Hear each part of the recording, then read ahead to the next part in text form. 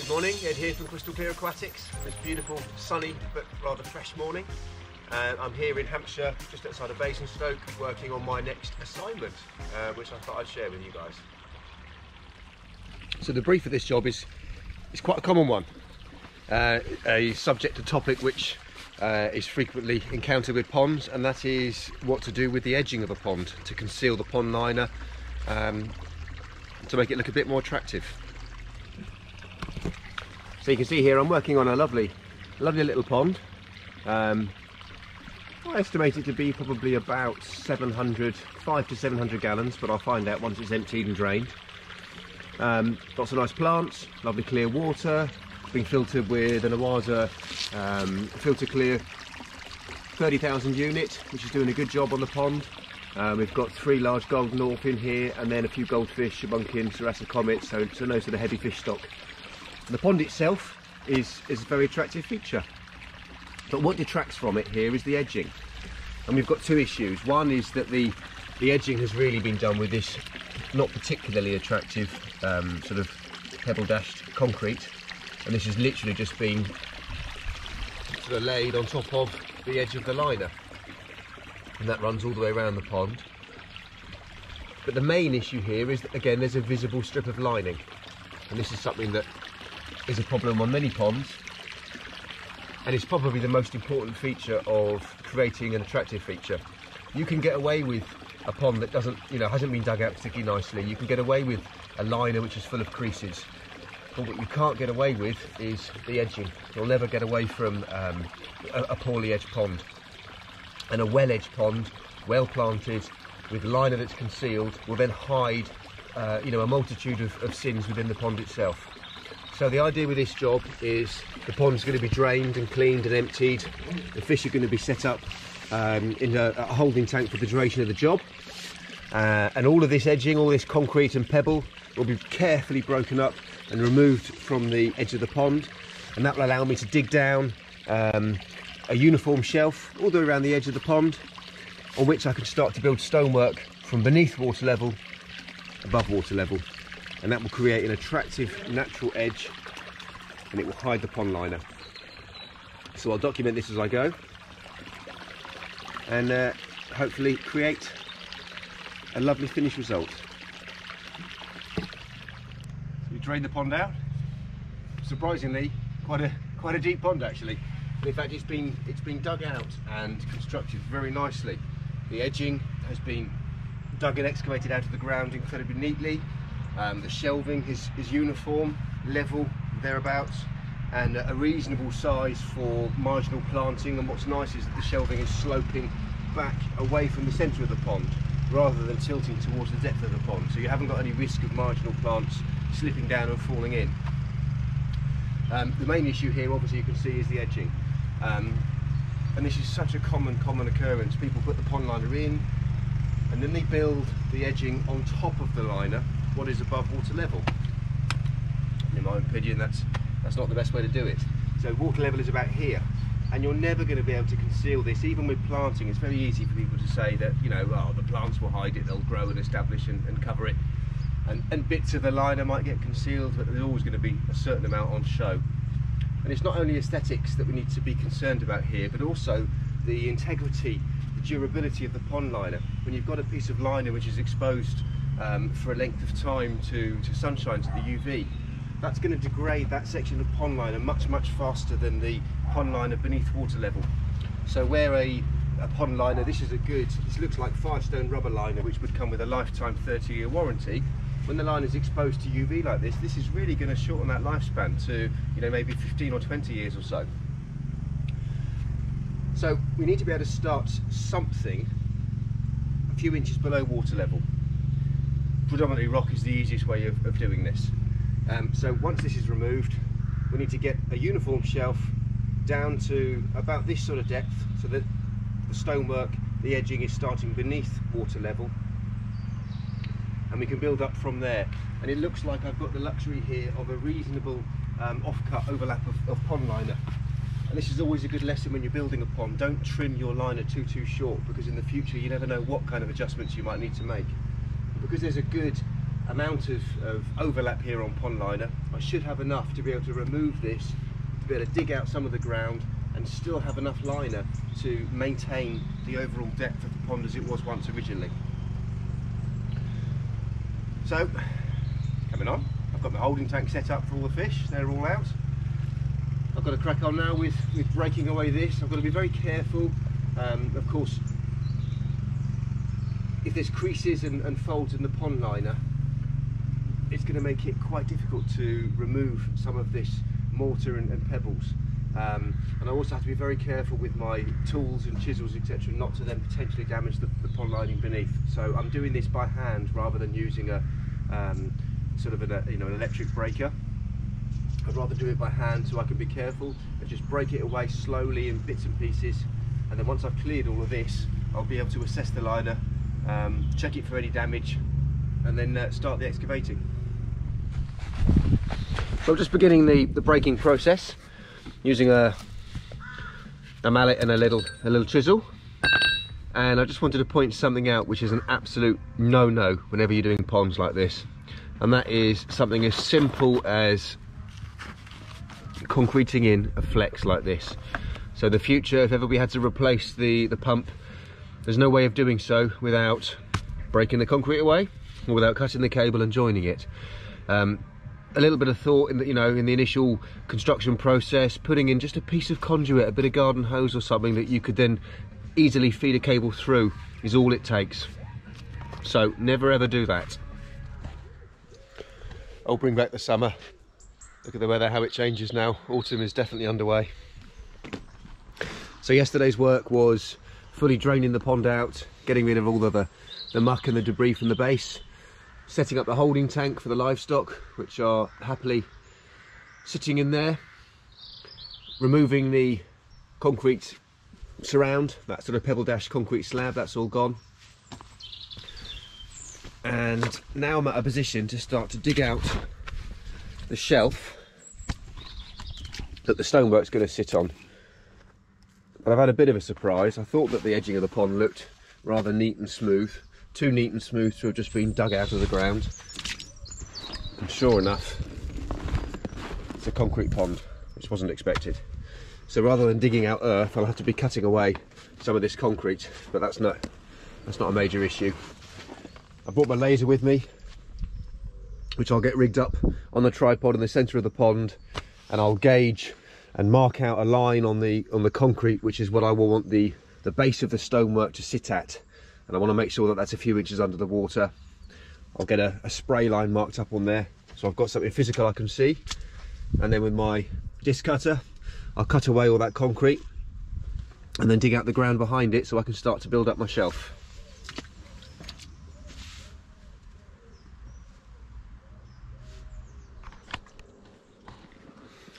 So the laser's in. I've plotted a line all the way around the pond, and then I've just highlighted that with a bit of red paint there to make it a bit more visible. I've got to cut away this top section now, and that will become the uniform shelf on which I'll build up all that stonework.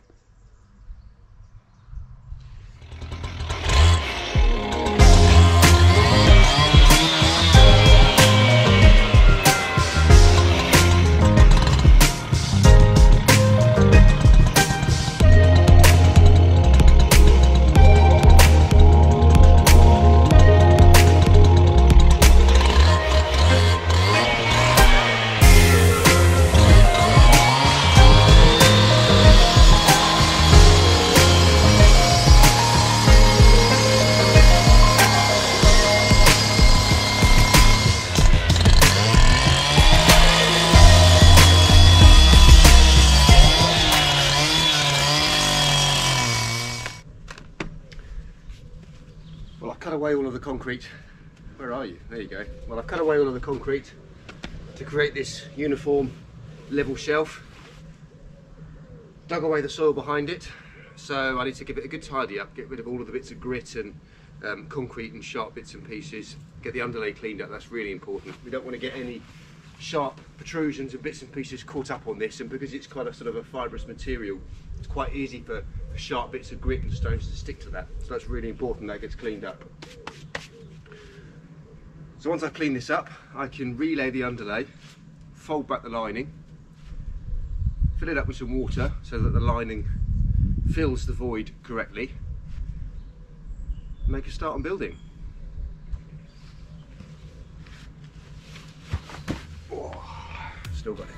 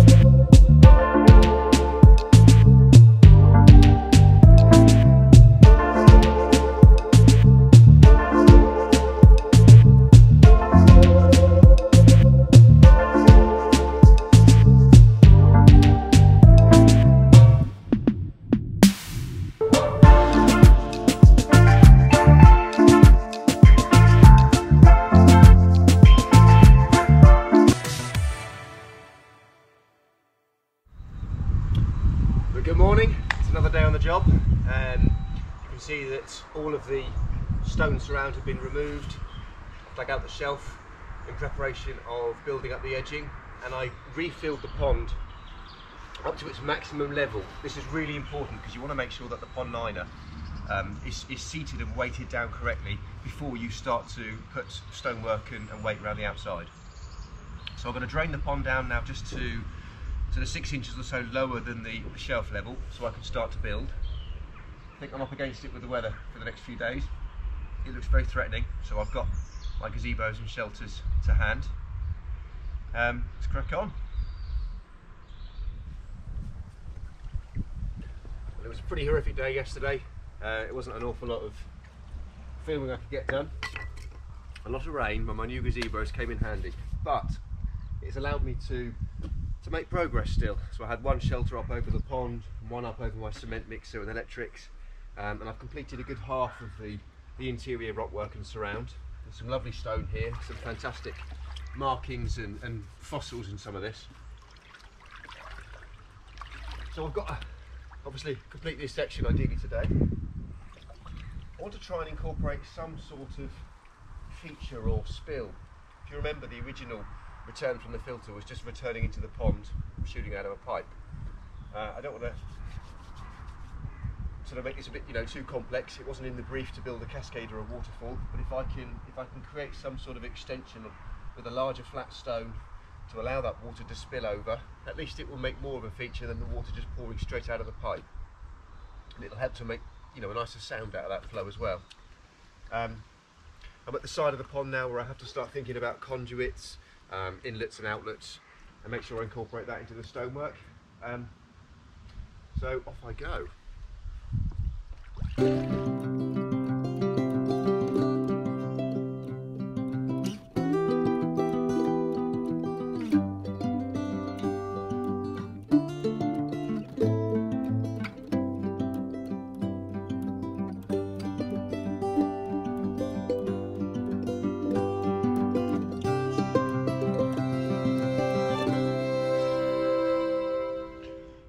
Well, good morning. It's another day on the job. Having had a very biblical weekend of pretty torrential rain, the pond has filled up enormously just from the natural weather. But you can see the pond surround has been completed, and when the pond has gone up 4 or 5 inches over the weekend. It's amazing how much rain we've had. I took Friday off. It's not often I will have a rain day, but it was that bad that I decided not to come on site. So the next job is to start to deal with this flap of lining around the side of the pond here. I want to try and get water level up to a few inches below the top of this stone. Obviously we've got masses of liner to be able to do that. You could simply pile up earth behind this just to shore up and hold the liner up, but I would rather have a little bit of protection offered so that in the future you're not going to come into contact with the pond liner if you're using, you know, digging tools, trowels and forks, etc. So I will hold this liner up and then create a small sort of concrete wall behind it. And then this interior section here, if there's any gaps, that will also get filled with a little bit of concrete, so that the soil isn't coming into direct contact with the water and then soaking and sponging the water away. We've got the conduits, which I need to run some strings through to pull the cables. I've got to sort out the inlet to the filtration system. I've put in a small spill stone. You know, as I say, the brief, it was never designed to have a cascade, but it's much nicer to have some sort of feature from the return from the filter. So being able to have just a little spill stone like this just to displace that water and create a nicer sound than the water pouring out of the pipework was something that was easy to do, so that's been done. It's not complete, the stones around the top are just dry laid because we're actually going to be replacing and upgrading the filtration. At the beginning of this video I'd mentioned that it was an Oasa Filter Clear 30,000 and I said that just by looking at it without actually looking at the details, and it's not, it's a much smaller model with an 18 watt UV, and ideally this wants to have a slightly bigger system.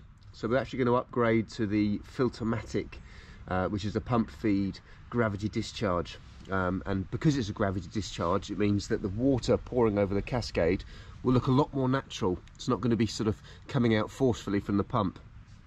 But the disadvantage of it is it's a much broader, much bigger diameter pipe for the outlet. So I've left that stone dry so that when we install the filtration system in a week or so's time, I'll be able to play around with the stonework to conceal the outlet from the filter.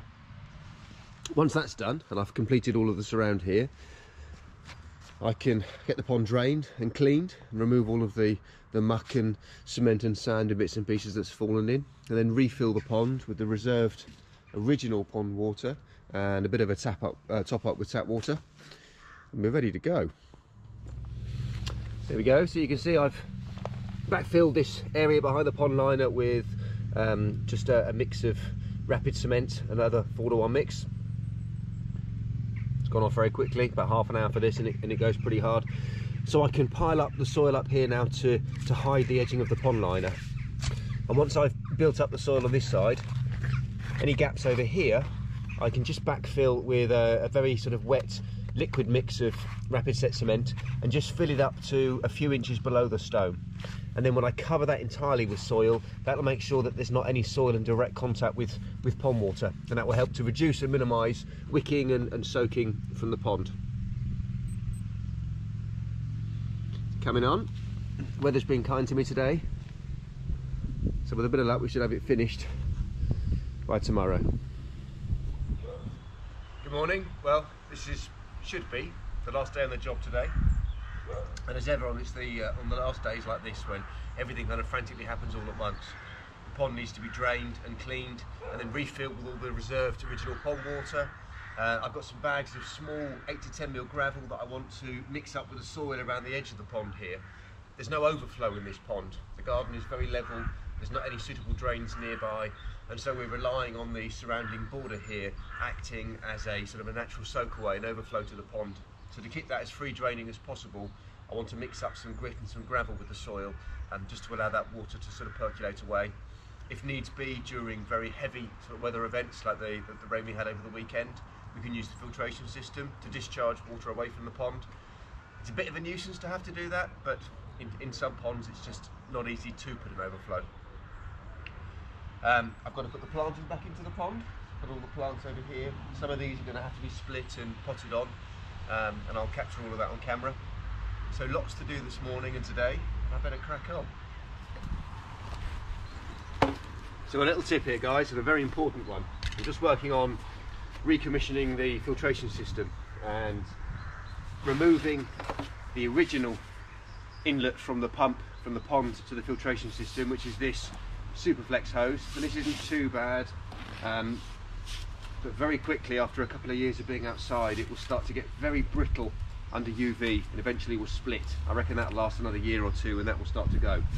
So I'm replacing all of that pipe work with the heavier duty sort of rubberized version of But in doing so, having removed this from the pump, I found that the hose tail connected to the pump, and this is a multi-step hose tail, it hasn't been cut to the appropriate size pipe work.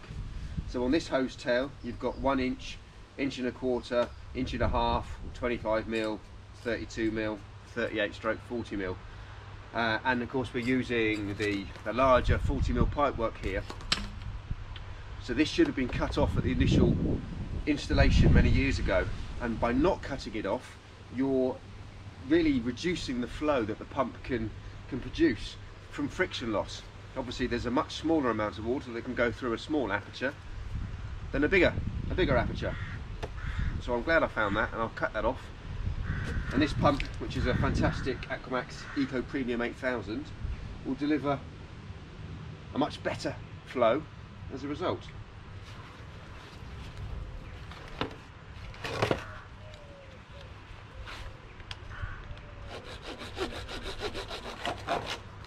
I need a new saw.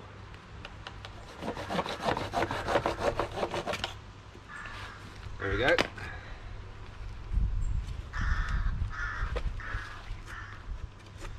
So now we're getting the full benefit of the pump, being able to breathe, being able to perform efficiently and not being restricted by that much smaller hole there.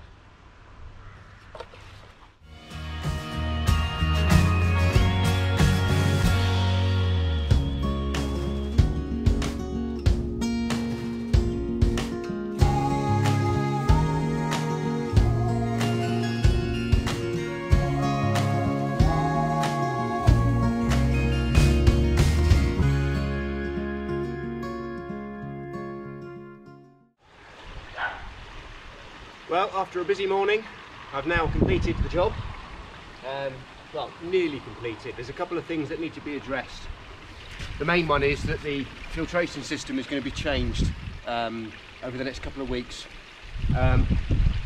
It's a gravity discharge, not a pump discharge. The current filtration system is a pressurised unit, and that's why there's a very powerful flow coming over that spill stone, which never looks natural. If you wanted to create a cascade with the direct pressure from a pump or from a pressurised filter, you would need to either be able to turn down the pump slightly, or ideally be able to have another additional outlet to act as a bleed, so that you can turn down the spill but have the rest of the flow bypassing the cascade and going into the pond. But once we change that for a much larger diameter 3-inch pipe coming out of the new Awaza Filtermatic filter, that's going to look very natural, give a much nicer flow and a decent sound. I'm going to hurry this up because the weather's turning again. It's been a rubbish day, but I'll just quickly pan around and show you what's been going on.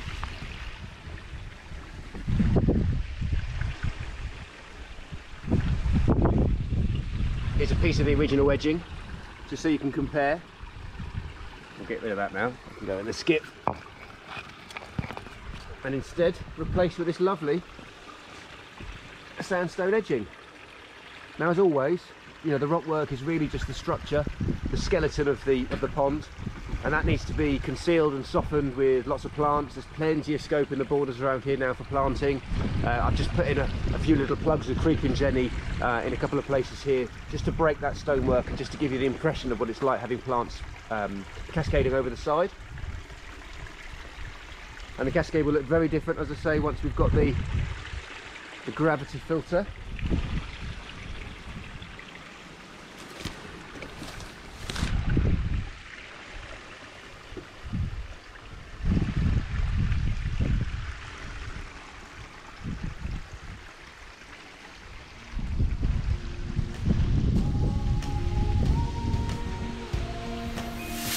I'm Ed from Crystal Clear Aquatics. Thank you very much for watching. I'm off. Thank you.